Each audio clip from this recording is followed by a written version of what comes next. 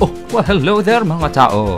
It is me, Apple with me, and welcome back to Zebrambutan. Nandito tayo sa Nether ulit, as you can see.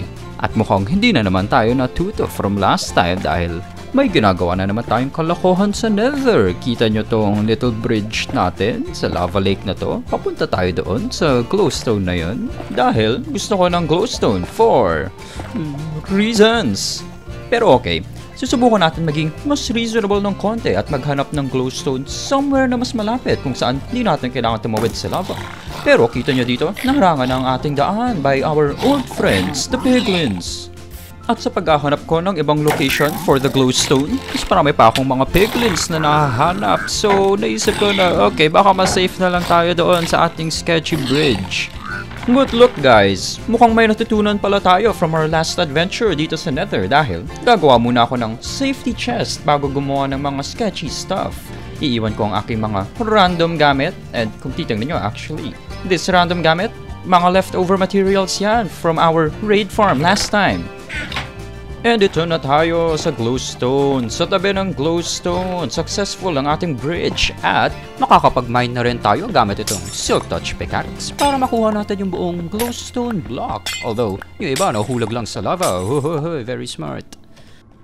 Naririnig ko yung mga sounds ng ating old friends at dito, muntik na ako na naman matamaan ng araw. But narinig ko yung araw niya and wohoho, deflecting. So kahit ako na-recognize ko na masyadong delikado na mag-mine dito at kita nyo sila, dalawa sila dyan nakaabang lang. So let's just back away slowly. Goodbye guys! And yes, for once, meron tayong successful adventure sa Nether. Walang issues, walang casualties, and jumping for joy. Sayaw lang ng sayaw.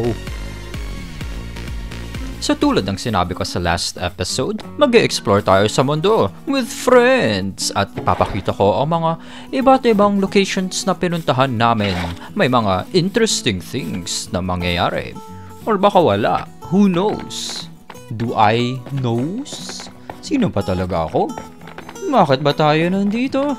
Well, nandito kami para mag-mine sana ng iron dahil kung naalala niyo sa last episode, namatay ako at nawala, nag-despawn lahat ng mga iron na na-mine ko. So, dahil kailangan talaga namin ng iron for things, bumalik kami dito sa mines. Pero na-realize namin na sa deep slate level medyo mahirap maghanap ng iron at mas mabagal mag-mine. Kaya napag-isipan namin na bumalik na lang muna sa higher levels at doon maghanap ng iron. Pero, nung pabalik na kami, may nakita kaming, look at this pusit. So majestic, so beautiful. Kaya, pinatay namin sila. Pero, hala, what's this? May baby dito sa gilid. Pinatay namin yung magulang niya. Paano siya mabubuhay? Sino magpapakain sa kanya? Sino magpapaaral? Kaya ang merciful thing na gawin dito ay, iiwan namin siya dito forever and ever. But yes, wala nang interesting pang nangyari doon sa little mining session na yon. Oh, and by the way, ito si Apple with you na naka full diamond armor na. Wow naman. Anyway, let's jump to the next interesting thing. Transition! So para sa next part na to, manggugulo lang tayo ng tao at titingnan natin kung mahanap niya tayo with this thing. Okay, di ako sigurado kung rinig ba niya to kasi baka nakamute yung game niya or something. Pero, itatest pa rin natin. Pati sana di niya ako kita from here. Hindi ko alam kung kita ba yung ulo ko kung nakalabas yung helmet ko or kung kita yung name tag ko even though naka-sneaky mode naman ako. Pero whatever ito, try natin mag-horn. Well, mukhang lumalapit siya. Hindi ko alam kung dahil naririnig ba niya ako at nanggagaling dito yung sound or kung nakita na ba niya ako at di ako pinapansin. Oh, narinig ba niya? Pero mukhang hindi naman siya suspicious. Nagbe-build pa rin siya. So, subukan natin. Lumapit. Baka hindi niya lang rinig ang ating horn. So, pag lumapit tayo... So, oh. Kita ba ako dun? Dito naman ako sa likod niya. Baka di ako napansin. One more nga. Oh, yo. Okay, siguro nakita naman na niya ako. Oh, no, wala ako dito. Oh, hey. Yes, another successful pagsasayang ng oras. Now, for the next random thing, nandito ulit tayo sa beach kung saan natin nakita ang malabong sunken ship na to na lumulutang over the water. At nandito tayo para mag-breed ng turtles. Kaya meron akong hawak na seagrass ngayon para sundan nila ako. At kung pakainin natin sila nito, magkakaroon sila ng fun times. Turtle fun times. At after ng fun times nila, kung hayaan natin sila for a little bit, ayan, magsisimula magkalat ng buhangin yung isang turtle. At ibig sabihin nito, mangingitlog na siya. And ayan yung egg. Konting ingay for your itlog. And syempre, nanakawin na natin siya with our silk touch. Yay, bye. Thank you for the itlog. Oh, by the way, kung hindi nyo alam kung paano kumuha ng seagrass para makapag-breed ng turtles, ganito lang siya. Gamitan nyo lang ng shears yung mga halaman na mahanap sa bottom ng ocean. Now, yung next little adventure natin ay dito sa isang cave na nahanap namin sa ilalim ng bahay ng isa namin kasama. At bakit may ganong creepy sound? Saan galing yan? Hindi ko alam. So may nahanap silang block of raw copper at sign nito na mayroong copper vein nearby. At ang ibig sabihin lang nito ay maraming copper na pwede i-mine sa area na to. Pero nung sinimulan ko na i-mine yung copper, tignan nyo kung anong mangyayari. Sige, ako na lang. Para hindi masayang or mabawasan. Oh, what the heck? Oh, what the heck? Wehehe, buti na lang nagland ako sa tubig. At, accidentally, nakahanap ako ng mas malaki pang cave sa ilalim ng cave dun sa taas. So, nagbaba ng water stream yung mga kasama ko para makapag-swim up ako pabalik sa kanila dun sa taas. Pero, for some reason, nag-swim din sila dito pababa. At, dinala pa nila yung tubig. So, wala na kaming way pabalik sa taas and na-stuck kaming lahat dito. Pero okay lang, hindi naman gano'ng kalaking issue yun dahil pwede naman kami gumawa ng pillars pabalik sa taas or pwede kami mag-mine ng staircase pataas. Kaya in-explore na muna namin yung cave na to. Pero di pa kami nakakalayo sa loob ng cave nung nagka-problema agad. Look at this tiny zombie, tinulak niya yung sarami kasama papapa. Humutok na ako mahulog. But buti na salo ako ng water. Dito natin makikita yung isang benefit ng raid farm na ginawa natin dahil may hawak na totem of undying yung ating kasama at nung nahulog siya, na-trigger ang kanyang totem at mamamatay siya sana kung wala siyang hawak na totem. I keep saying totem. Yes. So di naman kami masyado nagtagal sa pag-explore ng cave na to dahil hindi rin talaga kami ready para mag-explore ng bagong malaking cave. Accidentally lang namin nahanap itong giant cave na to. Pero may mga few interesting things kaming nahanap. Isa ito, nakaharap kami ng isa pang copper vein dito sa loob ng cave na to. Although, di naman talaga namin masyadong kailangan ng copper, but at least meron dito marami. Also, kung nakakahanap kami ng coal at iron, kinukuha namin yung mga to dahil in general, useful sila. Marami silang uses for using different usages. Nakagawa din ako ng magandang bow recently na may mending enchantment kaya pinapatay ko yung mga squid na to para makakuha ng experience at ma-repair ang aking amazing bow. By the way, kung di nyo alam, yung mending enchantment, yung ginagawa nyo ay nare-repair nyo yung item nyo whenever nakakakuha kayo ng experience. Siguro yung pinaka-interesting thing na nakita ko habang nag-explore sa cave na to ay itong deep slate coal ore dahil medyo rare yung block na to. So, ito, kita nyo yung normal coal. Iba pa to sa deep slate coal ore like this one over here. Kaya gagamitan natin siya ng silk touch pickaxe para ma-preserve natin yung buong block. Dahil gagamitin natin ito para sa world peace. So ayun nga, di kami masyado nagtagal dito at si Apple with you, nagsimula siya mag-pillar pataas at nag-drop down siya ng tubig para makapag-swim up kami pabalik to our homes, to our loved ones like our kabayo and isda. Kaya nandito ako ngayon, swimming with our isda. Pero may specific purpose rin ako dito. Kumukuha ako ng mga water bottles para gumawa ng mud. Kita nyo to? Ang galing ko naman gumawa ng mud. Although, nakakahilo nga lang dahil pabalik-balik tayo. Yung reason na gumagawa ako ng mud ay dahil gusto ko sana gamitin yung mga bagong blocks sa ating starter bahay. Kailangan lang din ng konting wheat dahil kailangan nito para i-craft ang blocks na gusto ko gamitin sa ating bahay. Kung i-search lang natin sa crafting table, ayan na siya. The new packed mud. Hindi ko alam kung bagay ito sa bahay natin, pero let's see na lang. Ay, also, linagyan na rin namin ng bubong yung bahay namin, which makikita nyo over there. Look at that. So majestic. Hindi ba naglulaha ang mga mata nyo ngayon? Ito rin pala ang ating kabayo, another one of our loved ones, isa sa mga best friends natin dito. At bibigyan natin siya ng pangalan ngayon. And over here, madami kaming name tags. Thanks to fishing, of course. At syempre, for someone as special as our kabayo, dapat sobrang ganda ng pangalan niya. Si Kabayo de los Horses.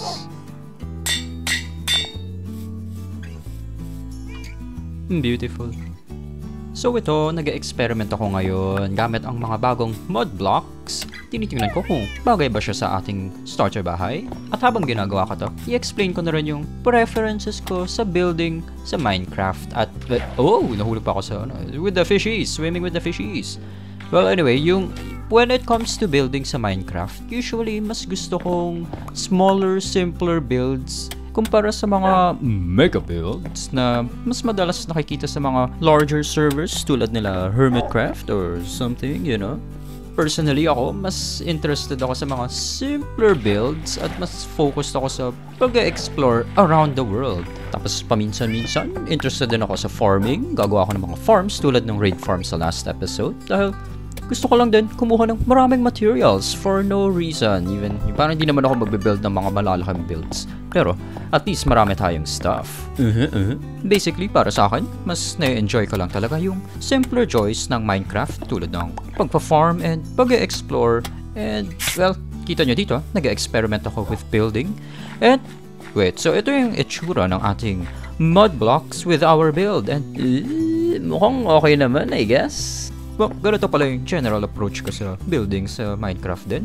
Tatapon lang ako ng kung ano-anong materials together at sana magmukha siyang maayos in the end.